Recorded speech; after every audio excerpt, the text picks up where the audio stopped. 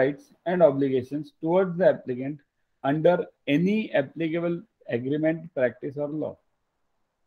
Means the two transactions over here, this means issuer. Let's consider this. This this guy is the issuing. This is the issuing bank, and he is the seller. Now, this guy has to perform towards this Benny. So it is a separate relationship, and this guy has to pay you also if the claim comes. So these two are separate relationships. That's what the meaning of this sentence is.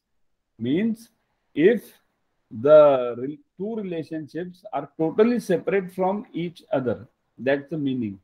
Towards the applicant, under the applicant, this means are not affected by issuer's rights and obligations towards the applicant under any applicable agreement, practice, or law.